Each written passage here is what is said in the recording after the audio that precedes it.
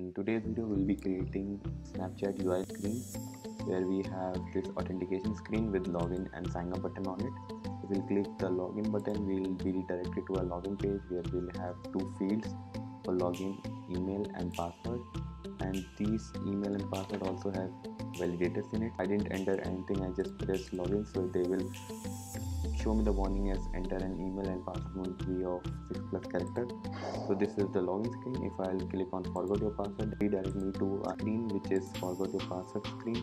This also has that iOS button, that iOS navigation button, and other than that we have this sign up screen where we have username, email, password and the sign up and accept button. This app UI will be divided into 2 or 3 smaller videos and I'll be creating a playlist for it. Let's get started. This is the authentication screen for our app in which we have a login button, a sign up button and a logo. So we will be creating a new project for this Snapchat UI and then building the authentication screen. Apart from this, we will also be using a separate class or widget. We'll be naming that class as authentication button, in which we will be calling that Dart file 2 times in a row, in which first parameter would be of login and second parameter would be of sign up. So let's take a screenshot for this so that we can close the emulator right now. So here we have the screenshot. Let's bring this down, and here we have to place the screenshot side by side to our visual code. Okay, so we have the screenshot here with us. Let's create a new project in Flutter. So what we can do is cd documents.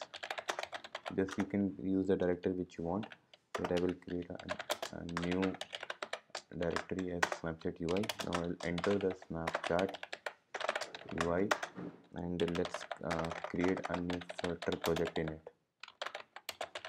Snapchat UI.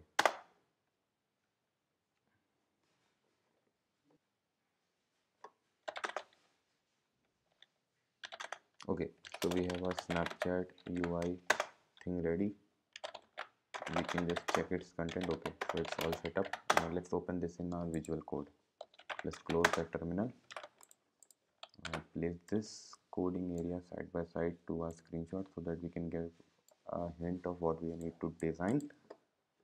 So let's get to our library main.dart file.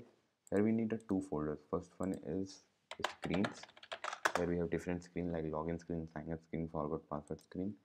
And let's create a widget file where we have different widget like the one which I've set, a separate file for these buttons. So let's create a new file, auth button.dart, and here in screen I will create a authentication screen.dart. Let's import material.dart.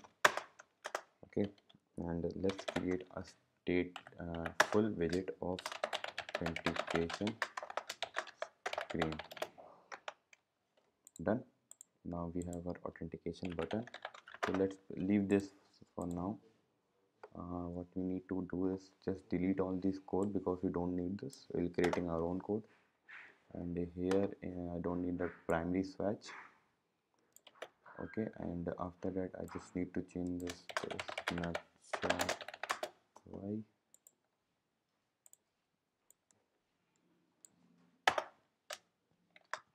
Change this to authentication screen. Done. So let's run our application for the first time. Let's firstly remove that debug option there. Okay, so we have that removed here. Now what we need to do is, first of all, in that scaffold, okay, so we are shifting from authentication main.dart.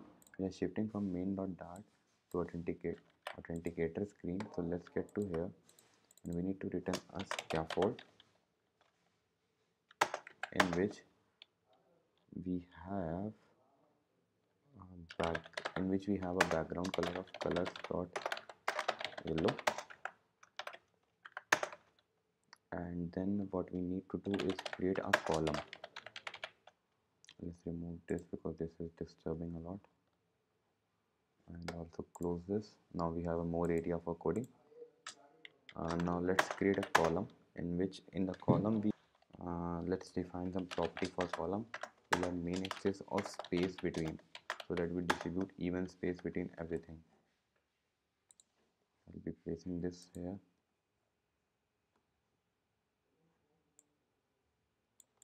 Okay, and that would be space between. After that, what we need to do is we need to place children. First is child size box with the height of around 100, let's say.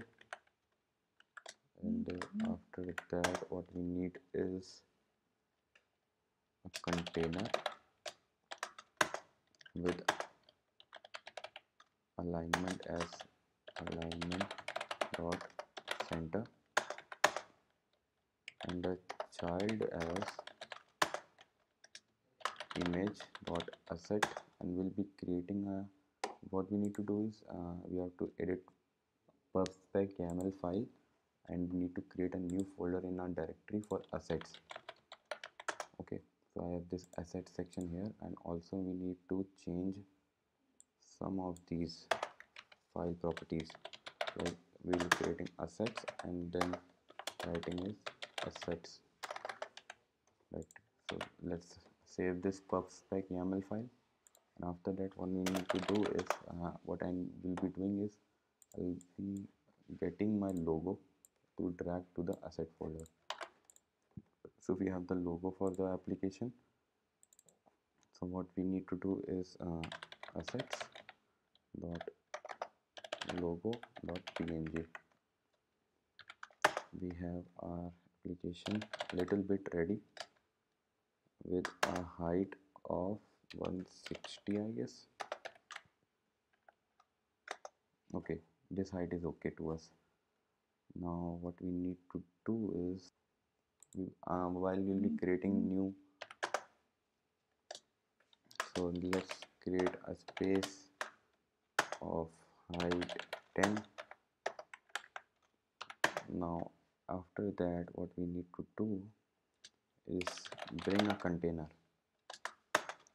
Now there will be a container which will be having a child of column, and in column we have two children. First is login button and second is sign up button. Now so using that sign up and login button, first let's get to our auth button dart file, and here we will import material dart and create a stateless widget of auth button. Let's make this uppercase. Okay, in this we will be we need some property which will be parameter which this function needs. So we will need a color of the button, like this. We have red color, then blue color, then we need a string that we need to display, that would be a text, and then I need a function for that which will be used by gesture detector of diverting the user to that page.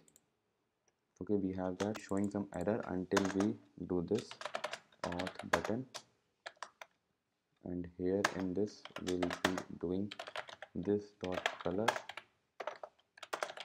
this dot text, and this dot on press, and closing it here. So now what we need to do is return a gesture detector, because when we'll be clicking on this login button, it will redirect us to a page. Gesture detector, and that on tap will be called by on press, this thing called here. And now we need a child of container. Okay, and the container will have a height of 120, and the color we will be getting that parameter from this variable, this element color. And after that we need a child with a center widget because these are center to the parent view. Child center. Okay, and this we have another child of text. Okay, so we have the child of text in which the text would be called from that parameter, and let's define some style for text. Text is style, and in text style we have color colors dot white, and font weight as font weight dot w700. So we are done with the widget screen, widget button. We can call this button to our authentication screen. Children, now we'll be calling auth button. It has three parameters: text, first of all is colors dot red, then it has a parameter of text. Text will be login, and then let's also see it updating real time.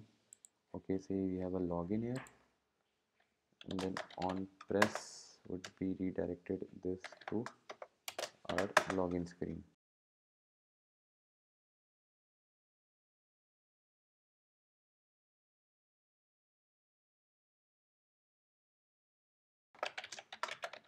Okay.